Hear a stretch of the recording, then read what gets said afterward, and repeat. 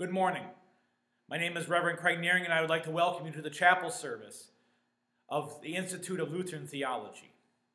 I am the pastor of Zion and Peace Lutheran parishes in Carolyn and Split Rock, Wisconsin, and we welcome you during this Advent season.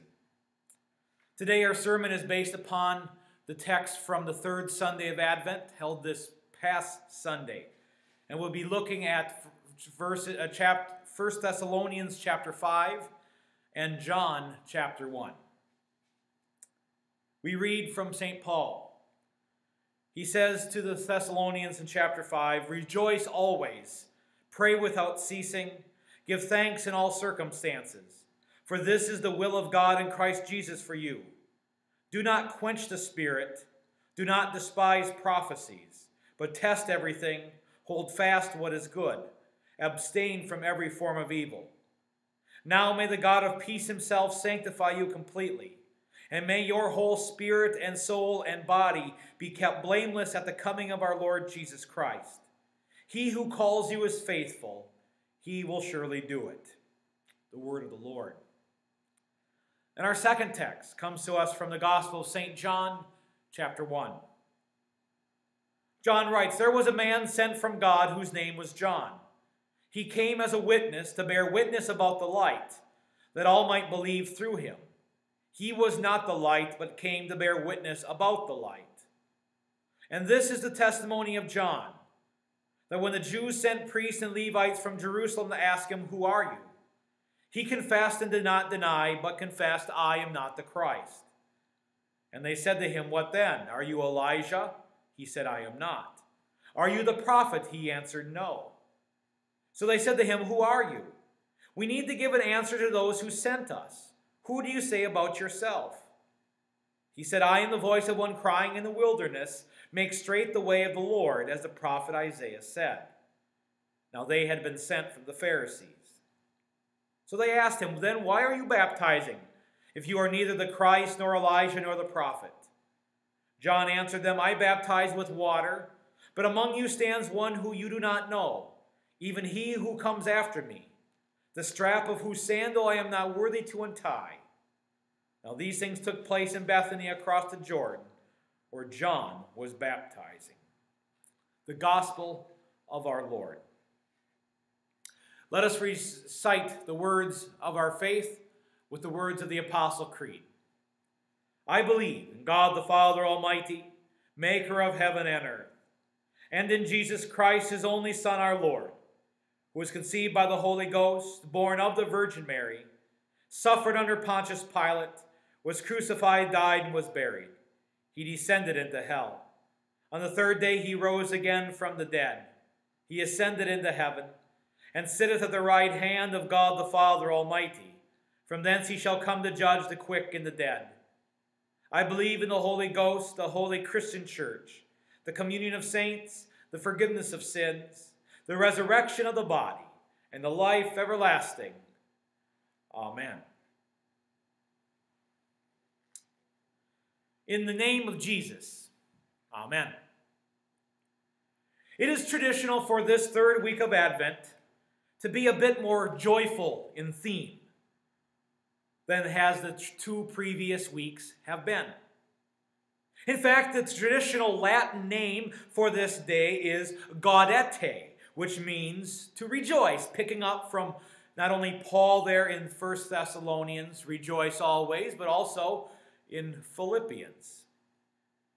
And there's actually a traditional hymn that was written for this day, which goes, and I ask you to forgive my Latin, I've never studied it.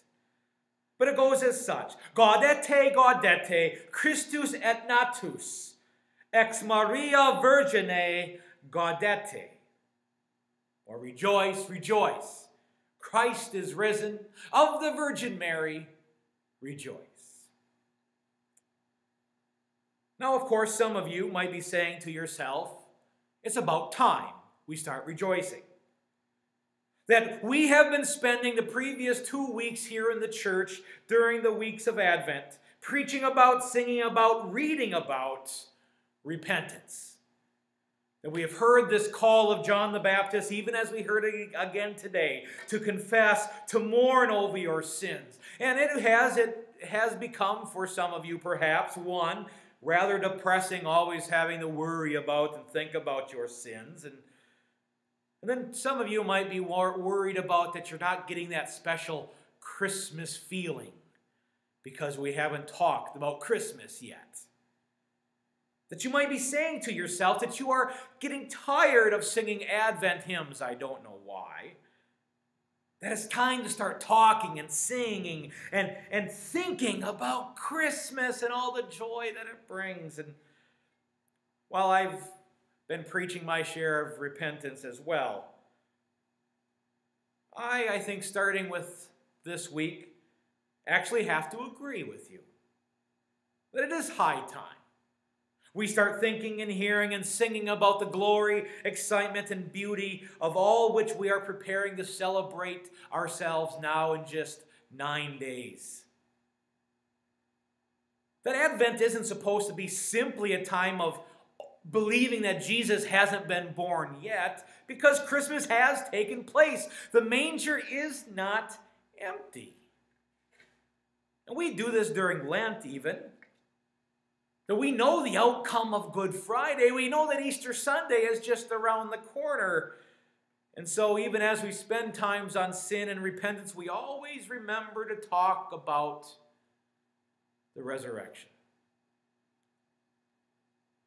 And so we should be, as we should throughout the whole year of the Christian church, always be celebrating not simply the birth, but also the life and the death and the resurrection of Christ. That it's right and proper, even in the middle of our Advent worship, to think about just what the end means. However, now, it's not that we are to forget Advent for the sake of Christmas. It is still Advent for a couple of more Sundays. That we still must sing these wonderful hymns, such as O come, Emmanuel, or Savior of the nations, come. That we should hear these words that we heard from John today about the Baptist coming and calling for a baptism of repentance for the forgiveness of sins.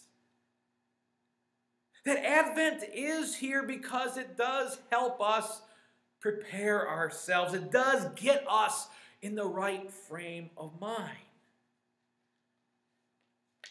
And in fact, there is something more to Advent than just getting ready for Christmas.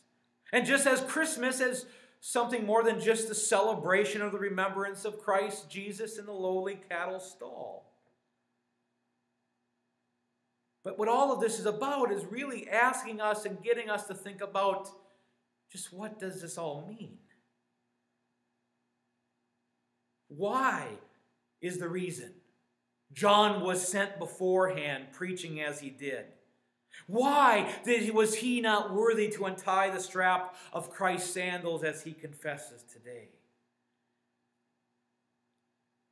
And thus, we are right to remember, as we prepare, to know that with the coming of Christ, it is something more than just about a little babe.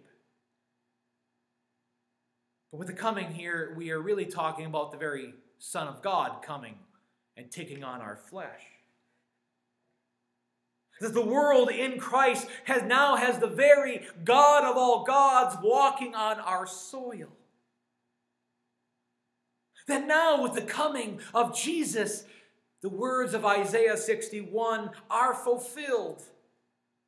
That the prisoners are released, the blind are given their sight, the brokenhearted are bound up, and the mourn are comforted. That we learn that Christ was given to save this world from its bondage to sin, death, and the power and the devil. To deliver this world from the bondage that they inflict upon us in the way that they destroy, the way they give pain, the way they inflict suffering and sorrowing upon our lives. And this is why precisely we do spend, and it is good to spend these 4 weeks in remembrance and pondering our reality. That we hear this call from John to repent, to mourn over our sins, precisely because we know of what sin does to us and to our world. That we do need to hear. That all there is left for us to do is to repent, because this is the only way for us to be reconciled from God. That we need to be reminded to know that just how far we are separated from God because of sin. Because once we know how far we are, we understand what it means to have God with us, Emmanuel. And so as we hear this call, it does remind us that the point of the incarnation was so that God could enter into the darkness of death because of and for our own sake, so that we might be redeemed from them. And as we know of this,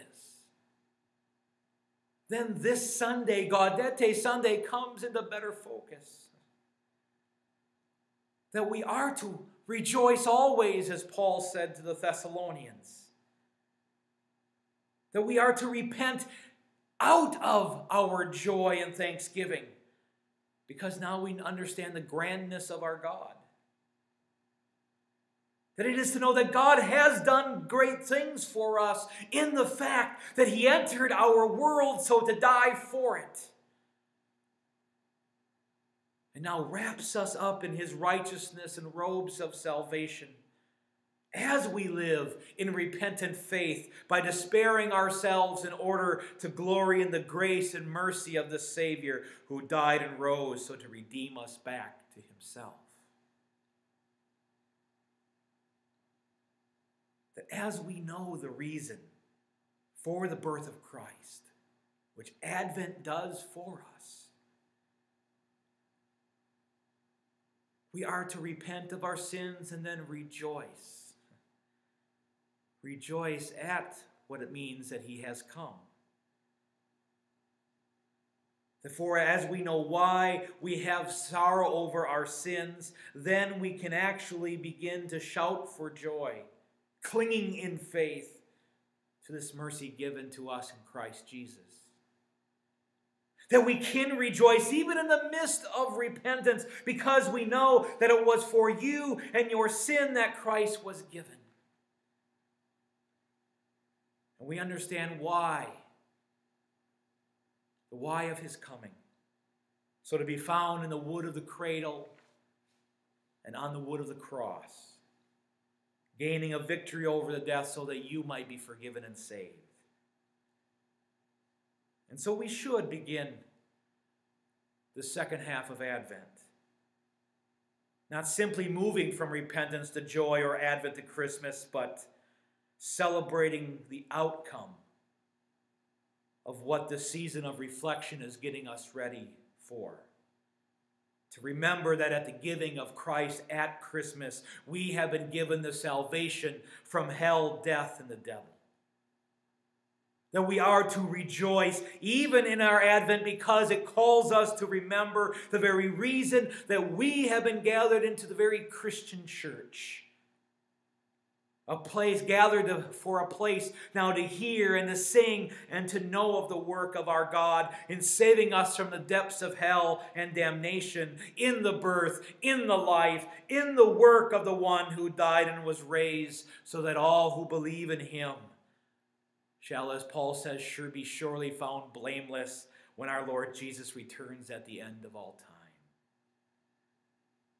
So join with me this day in repenting of our sins, all the while singing Gaudete, rejoice, because we know of why our God has come, and we know of what our God bestows upon us. Amen. Let us pray. O Lord Jesus Christ, give ear to our prayers and lighten the darkness of our hearts by your gracious visitation. For you live and reign with the Father and the Holy Spirit, one God, now and forever. Amen. And let us join in the Lord's Prayer. Our Father, who art in heaven, hallowed be thy name. Thy kingdom come, thy will be done, on earth as it is in heaven. Give us this day our daily bread, and forgive us our trespasses, as we forgive those who trespass against us. Lead us not into temptation, but deliver us from evil. For thine is the kingdom, and the power, and the glory, forever and ever. Amen.